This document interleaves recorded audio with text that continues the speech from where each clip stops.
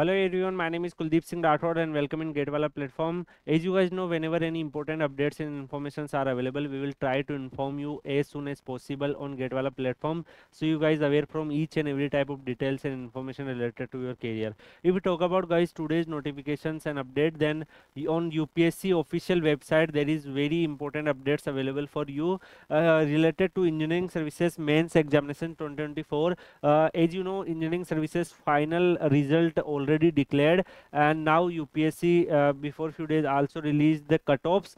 So the marks of recommended candidate are also available now, so you can click and check the marks of all the students who get shortlisted, and you can also get an idea like in which range the students are getting marks, like for personality test, like in the interview part or WTOT part and the combined part. So like the all the rankers, all the ESE rankers names are available here.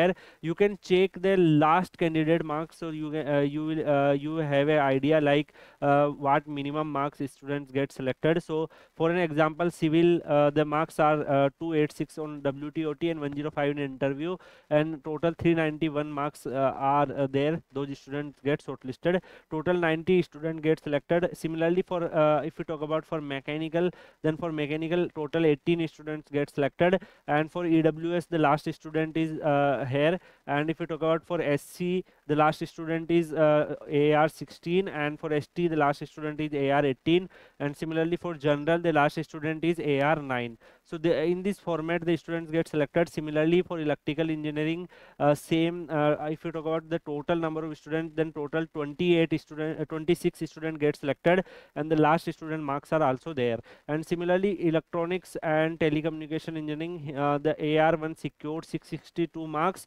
and the other student marks are also available here. So total if we talk about electronics branch, then total approximately the student gets selected is 70. So guys, this is the UPSC engineering services 2024 result. In 2025 the number of vacancies increased because of IRMS value additions. The IRMS vacancies are also added, so that's why in UPSC engineering services the cutoff will go maybe little bit low, or maybe if the number of students participating more and preparing more, then eventually the cutoff comes similar to the UPSC engineering services 2024. So you should target at least these marks if you want to become an IAS officer in UPSC engineering services 2025, and keep preparing with full dedications. Wallah team is always available for you. I'm going to share this PDF in Kuldeep_PW Telegram channel, from where you can download this PDF and stay connected. Thank you so much. Take care. See you.